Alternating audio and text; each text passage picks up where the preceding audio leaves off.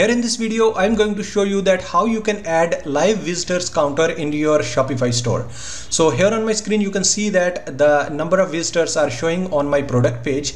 So this is how you can actually boost your sales, because this is a kind of marketing strategy where you are actually visualizing your customers that these many people are already on our store, and you can put any kind of random number which you are interested to display. So I have already written a blog post. Here you can see that I have written the steps. So you should go to the dashboard of the store, and here we have the dashboard. I have installed down theme. If you have any other theme, then still this feature will work. So click on these three dots, click on duplicate. So later on, if you want, you can actually roll it back to its original version. Then after, you should click on edit code, and here we have some folders and files. So you should go to snippets and then move ahead with the second step. Create new snippet and name it live visitors. So I'm going to create a new snippet. Here you should go to snippets and click on add a new snippet, and you should paste the name here, live-visitors, and click on done. And then after, you should copy this complete code, which is this one, and paste it inside of this file, and then click on save.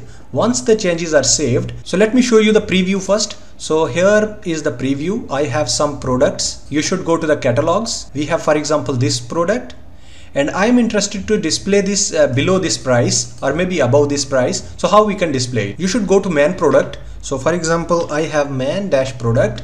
So this is the liquid file, and inside of it I have to find price.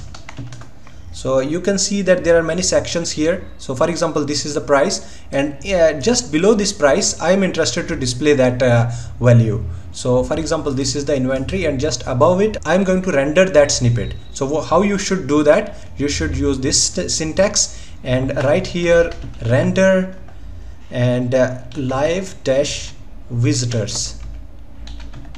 Okay, and then you should click on save. So you should refresh. So here we go. Now you can see that number of visitors are displaying here. 504 people are viewing right now. After 7 seconds it will be changed, because I have already set the value of 7 seconds here. So let me show you how you can customize the things.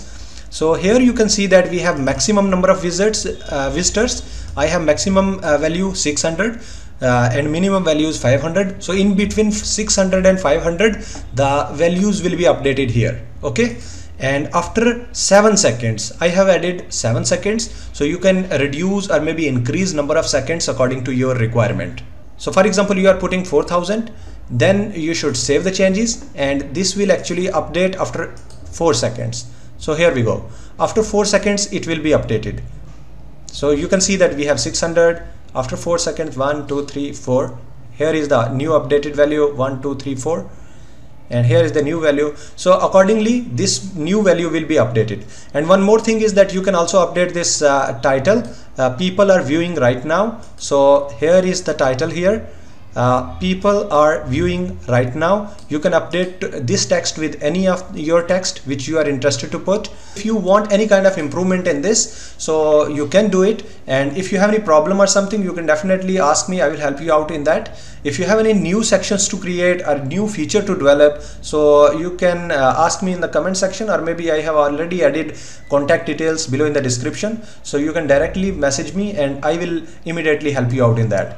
Okay, so thank you so much for watching this video. If you are new on this channel, then please subscribe this channel. Also like this video. Thank you once again. See you in the next video.